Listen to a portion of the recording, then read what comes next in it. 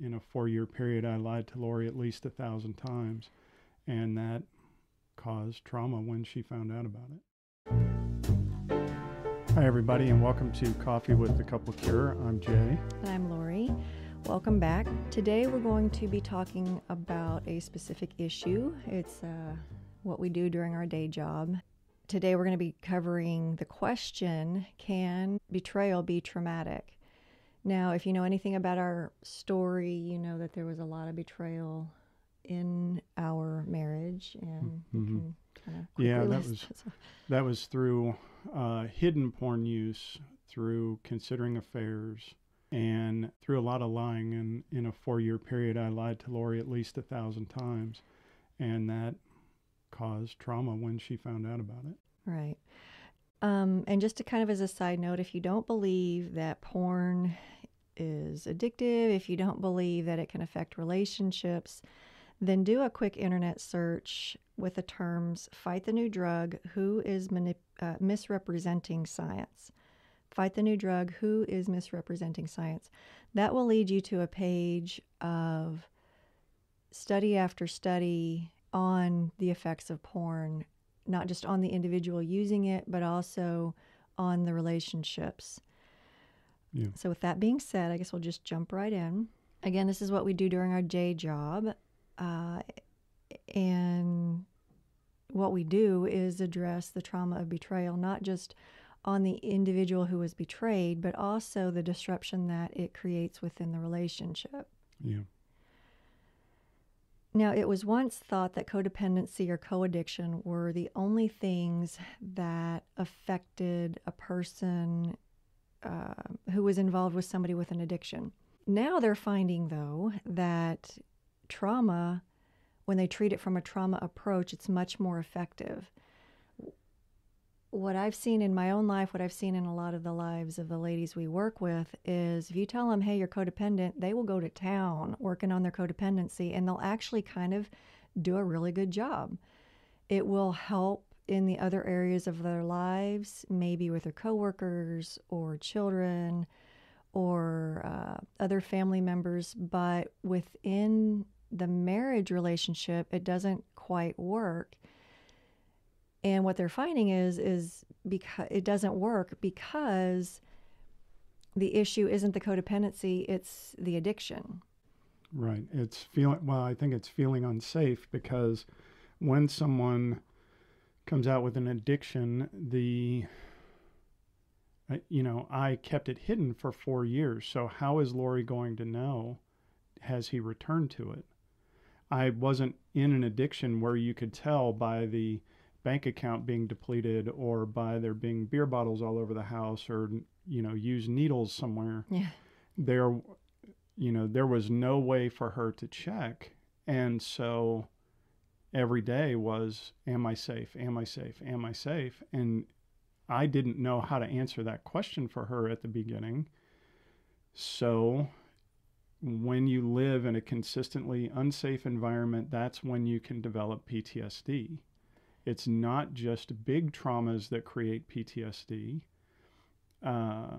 which can happen, but it's the little traumas. It's the consistently feeling unsafe. Right.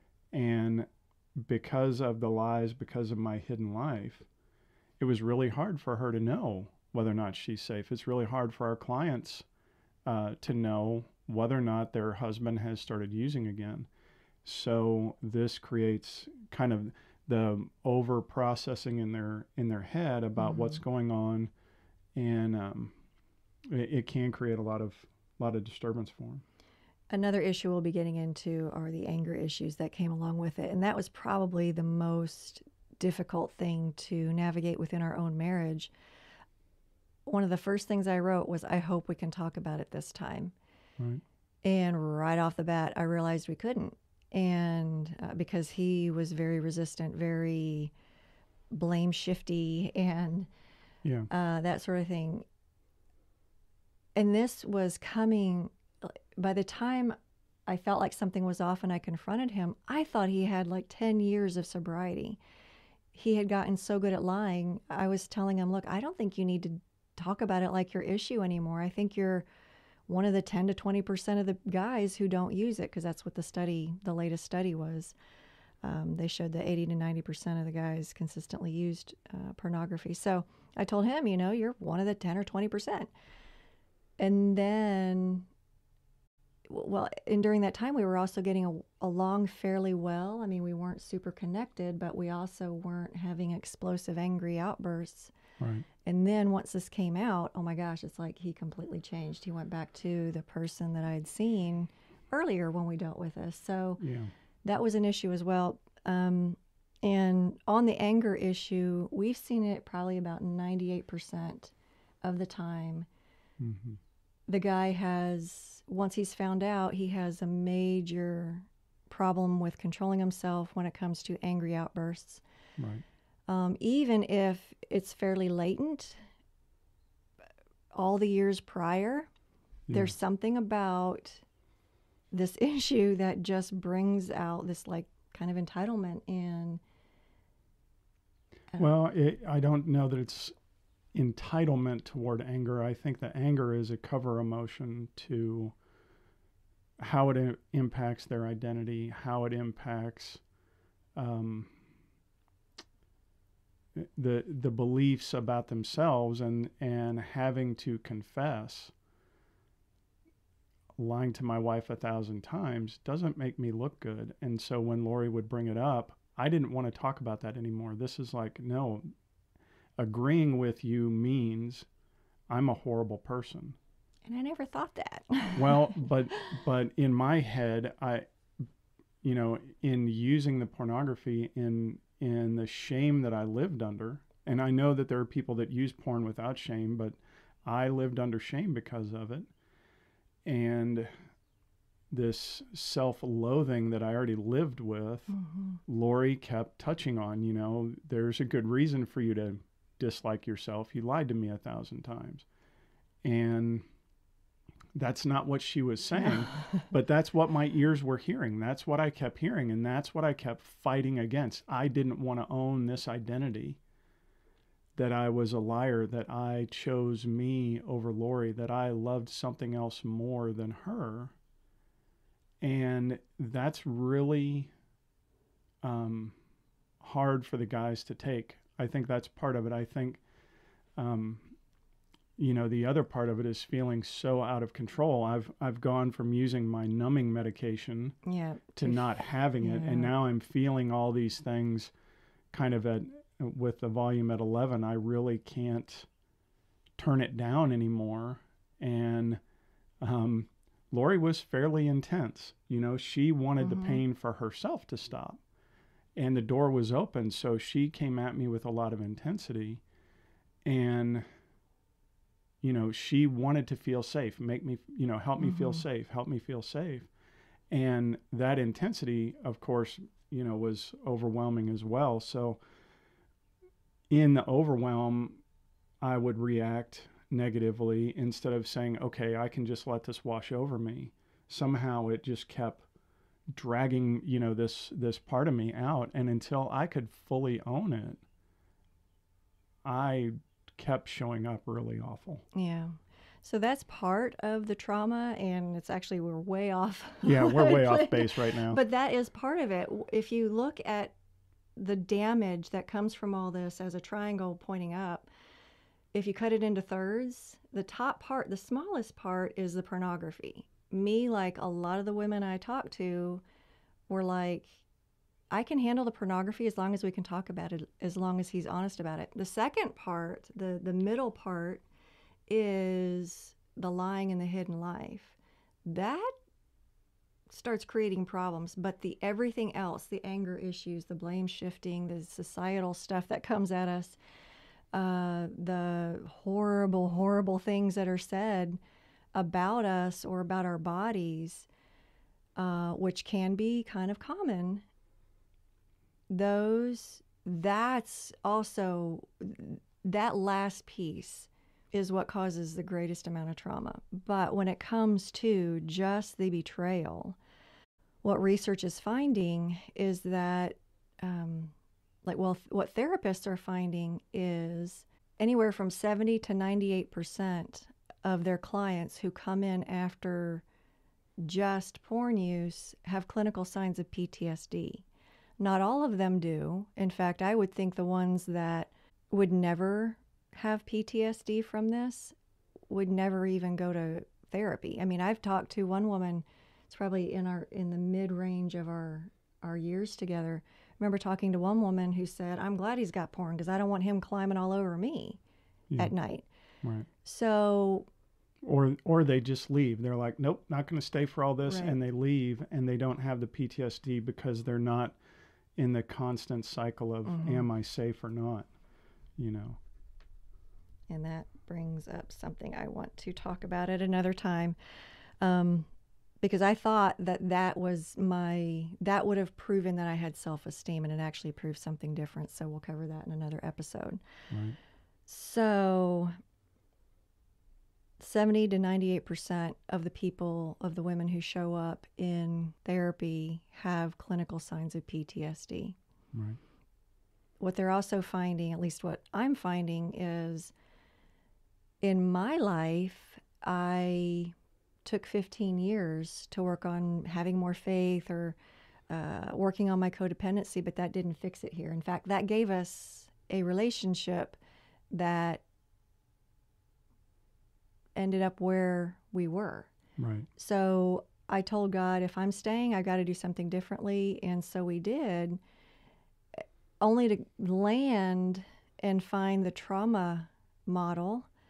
So what took me 15 years, now working with the trauma model, I can get a woman there, like to the same spot that took me 15 years. I can get her there in about 4 months. Now that's if we like kind of stay focused and there's not a whole lot of weekly relationship disruption, but it can be done. Mm-hmm. And it can be done in a way that really heals her versus kind of puts her on this never-ending cycle of it's me, no, it's him, no, it's me, no, it's him. It really puts things into place and helps her realize, oh, this is important, this is traumatic, I need to take this seriously. And with the other approach, we can actually help her to do that. Yeah, and so something that just dawned on me there is all of the other approaches tell the woman, you need to fix you. Instead of... Yeah, this problem is because you need to fix you. Yeah, you need to fix you in the relationship. Going in and saying, hey, you know what? I just found out my husband's been carrying a secret for the last 4 years. For the helping person to respond with, well, you need to fix you and that won't happen anymore, is crap. I mean, yeah. I would like to use a stronger term, but that's crap because I intentionally lied to Lori to keep my secrets hidden. It wasn't because she wasn't fixed. It was because I wasn't fixed. She ended up being wounded. She ended up being torn apart by my lies. So for someone to come to her and say, well, I'm sorry that you're bleeding out here on the ground, but you need to fix you and then everything will be okay. You know, your husband needs to fix himself, yes, you know, sort of, but you really need to fix you so that you can handle this. Right. And that's completely unhelpful as far as what we've seen. Mm-hmm. Which brings up a couple of things that we need to discuss in another episode or another couple episodes.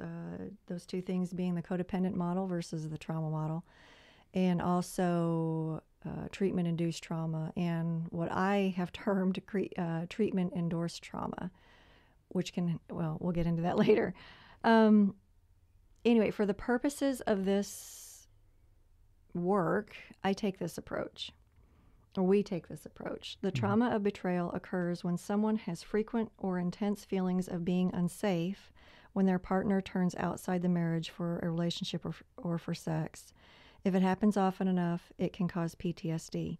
And it's not just when their partner turns outside the marriage for relationship or sex. It's also if there's other betrayals to the point where you feel unsafe. This goes back to Maslow's hierarchy of needs and all that kind of stuff, but that's the synopsis of what we base our work on. Yeah. anyway, you want to wrap up for today, or? There's actually one more Okay. thing that I'd like to talk about, and that's about the pushback that has been seen in the professional community when it comes to the betrayal trauma model. There have been many professionals who've misunderstood this, thinking that it just creates victims. You're going to do nothing but create victims. And what I've seen is no, it gets them more quickly on a path of becoming a victor in their own life. Right. And hopefully the guy will realize she's getting stronger and realize she could leave, and will then start taking his own recovery and his own anger issues seriously. Right. So I don't promote women playing the victim.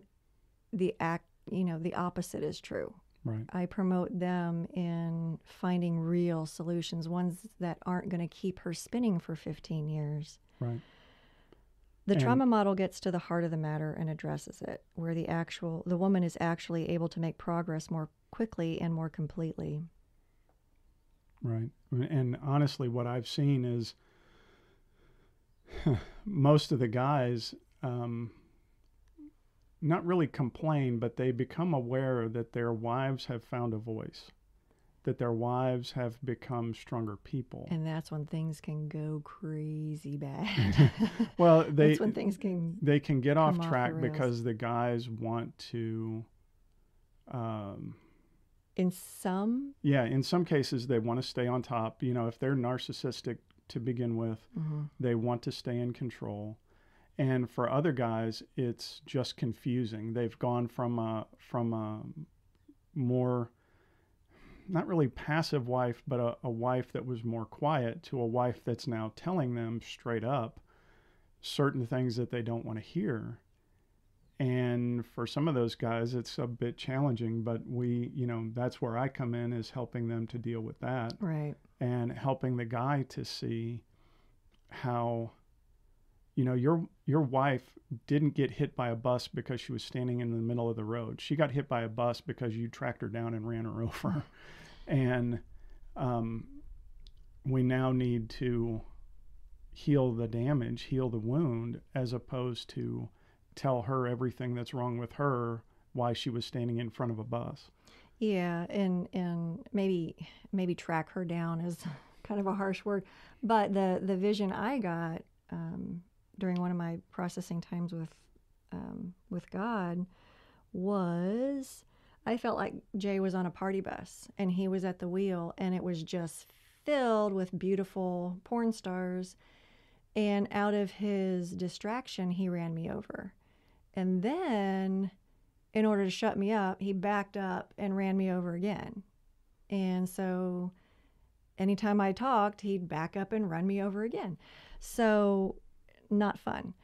But getting back to the pushback, some of the time what will happen is a woman might be called a person with borderline personality disorder, because her emotions are all over the map. But then you have to look at the home life. What is it like? Is she being talked to? Is she being treated well? Is it this, I'll get better and I'll stop treating you horribly, and then he treats her horribly, and then I'll get better and stop treating you horribly, and then he gets, and then he treats her horribly again. And then you also have to understand that she's not out of the woods yet. She's not out of the war yet. Society... Right.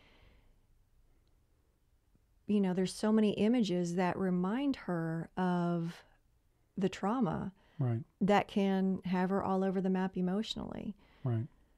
Yeah, we'll get into that, I think, more deeply. But yeah, basically, for our healing years, Lori was sleeping with the enemy. She never knew if she could trust me, or she didn't know she could trust me until I rebuilt trust. And so her fears, her very legitimate fears, would come and go moment to moment based on, where I was, what I was seeing, all those kind of things. So yeah. So very legitimate stuff. Wow, we went long on this one. So can betrayal be traumatic? Yes. And the best approach is the trauma model. In my opinion, it's what I've seen work so quickly with women. Very, very high success rate, at least in my experience, about a 98% success rate. Yeah. So it's very effective, and it helps her to know, I might not be able to trust him, but I certainly can trust myself. And me and my higher power, for me, that was God. Me and God working together, I'm going to be okay. So. Well, thanks everybody for joining us, and we'll see you on the next episode. Bye.